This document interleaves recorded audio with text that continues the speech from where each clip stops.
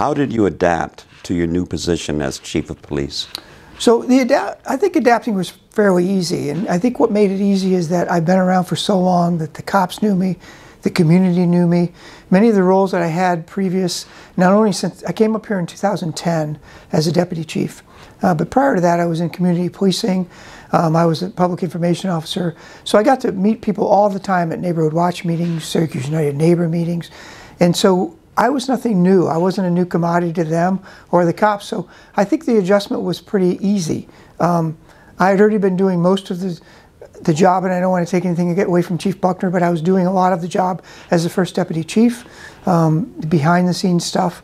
So it was pretty easy to adapt. And I'm happy to be here because I think I can make a difference not only in the community, but with the officers as far as wellness and things like that, their health and wellness.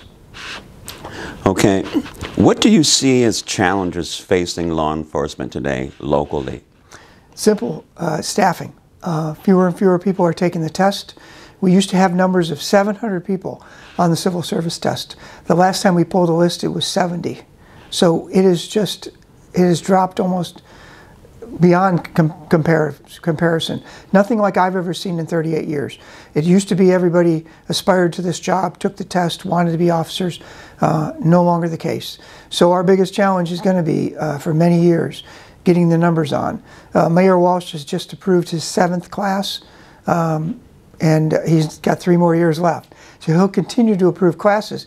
But just to give you an idea, he approved a class of 35 to 40, and we put a class of 4 on. And we lost 57 people last year to retirements and resignations. When you look at that math, there is no way to catch up. So our biggest struggle is going to continue to be for years and years. How do we make it more appealing to the folks that are out there, the young people? Encourage them to take the test, encourage them to be officers again. It's a noble profession. I always mention that it is the profession other than the military that no one can do without. All other jobs are important, no doubt about it, but we are the ones that can never take a minute off or chaos occurs. We can't take a weekend off when many other professions do it. We have to be there constantly. So it's one of the most noble, if not the most noble profession out there.